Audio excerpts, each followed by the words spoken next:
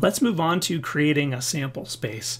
This is a question that I get a lot from students asking, where do I even start with this? And so I like to begin with a pretty simple explanation or example of how this could work. And so what I've got up here is the sum of two six-sided dice. So imagine I'm rolling dice in a game, six-sided, I'm adding the results together, and we're going to create a sample space, which is all of the possible outcomes that could happen from rolling two six-sided dice. So what I'm going to do is start with think in your mind what the possible sum is. So the minimum and the maximum is probably the easiest to start with. So minimally, what can I roll?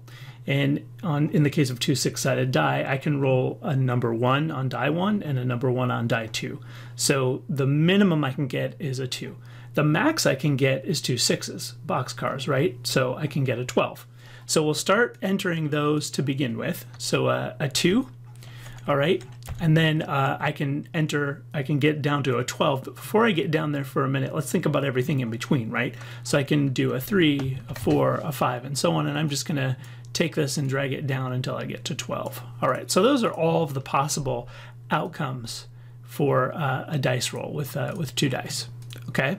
Now, let's think about the frequency. This is another place where people get a little bit hung up, and they sometimes don't think enough about what possible outcomes there could be based on the two dice or any other given problem that you're trying to create a sample space for.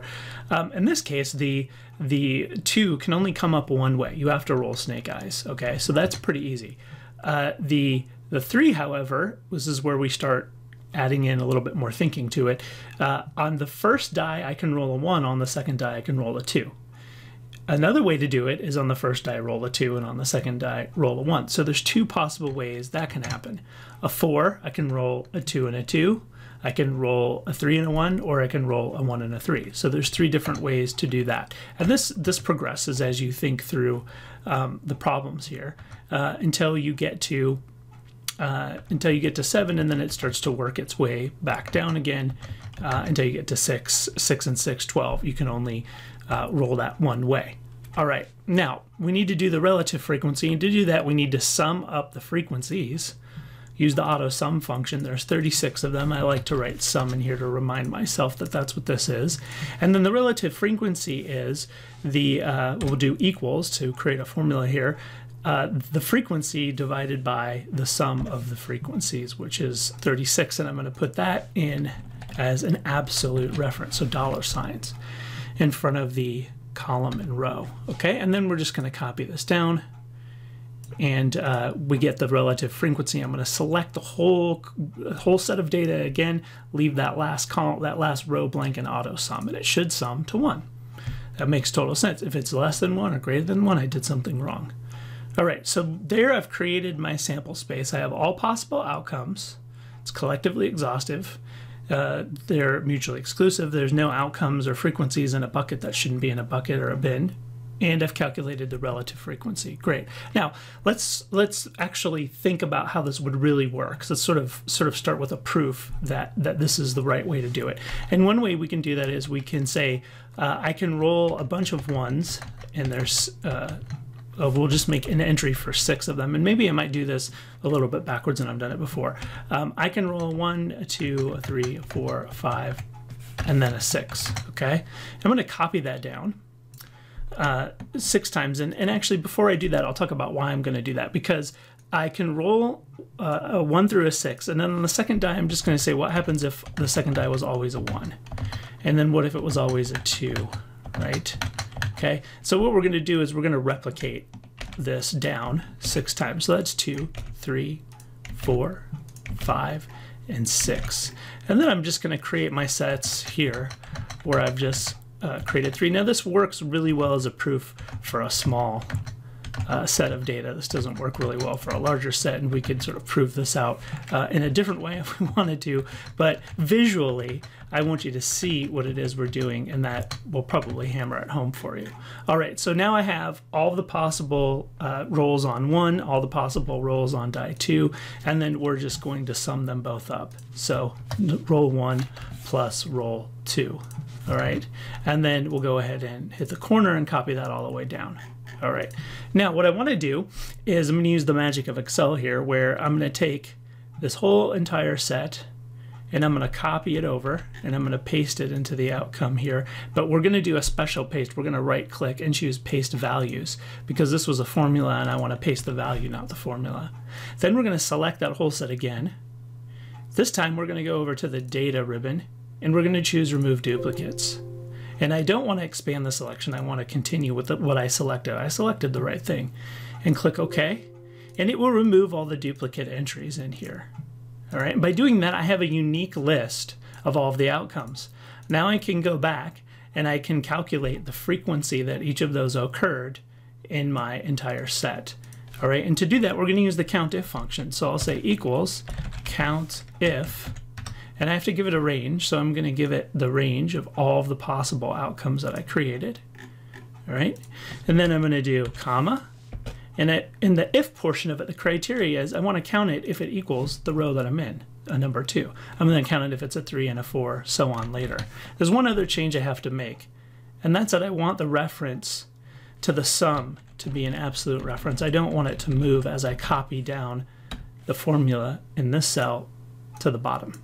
All right, so I've got one possibility for 2, 2 ways to make a 3, 3 ways to make a 4, and so on. And that matches what I initially mentally thought would happen. So I know that I'm correct here in my thinking. Now, let's think about this from a probabilistic standpoint. Let's see if I can prove this out with just random dice rolls, okay? And we can simulate that in Excel as well. So what I've done is I've created a trial set here from 1 to 100. So I'm gonna roll 2 dice 100 times, and I'm going to use a function in Excel called RANDBETWEEN, right? And I'm going to say that I want the bottom, the lowest number, to be a 1 and the highest number to be a 6. That's for the first die. And then I'm just going to copy that over, Control C, Control V, for the second one. Now I've already pre-calculated the sum here. It's just the sum of die 1 plus die 2, okay? All I'm going to do is drag and highlight cells in M and N and drag them all the way down to the 100th trial. And then I've got all the sums here automatically for me. This would have been easy to do if I didn't want to show it on camera. It's super quick. Now I know all of the outcomes. I've calculated them before, both mentally and proved that it's correct. So now I've got my COUNTIF function over here again, where I'm counting how many times each one of those happens, and then I'm summing the frequency, and I know this should be 100 because I'm running 100 trials, right? If I have under or over that amount, I didn't sum it correctly or something went wrong. And then I'm calculating the relative frequency again, which is how many times that particular sum appeared divided by the number of trials that I have. Now, I'm doing this because I want to prove if I just randomly create dice rolls or die rolls, does the frequency come up correct? And let's go ahead, and I'm going to hit F9, and F9 recalculates. So it reruns the randomness of the data. So I can see there didn't produce any ones. Rolled 100 dice and didn't get snake eyes one time. There I got it 4 times. All right, so 4%. 5%, 2%, and that's close to what the actual number is. It's 2.78%. Right, and I can run it 2% again, 1%, and so on. Now, let's look at the most frequent one. 16.67% of the time, I roll a 7. So here is 18 times, 7 times, 17, 11, 14, 14, 17. Okay, so I can quickly iterate through and just see probabilistically, does this make sense? Is this what I would get if I were really doing it? Again, proving it out. Always got to sum to 100 because I had 100 trials. If I had 1,000 trials, it would sum to 1,000, and then my relative frequency would have to always sum to 1, or I've got something wrong with my calculation on my frequencies.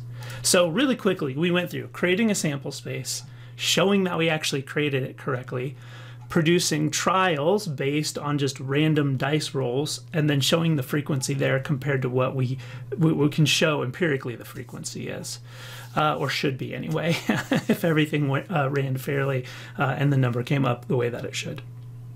Okay, that's it for this particular lesson. We're going to go on to normal distributions and binomial distributions in the next set of videos.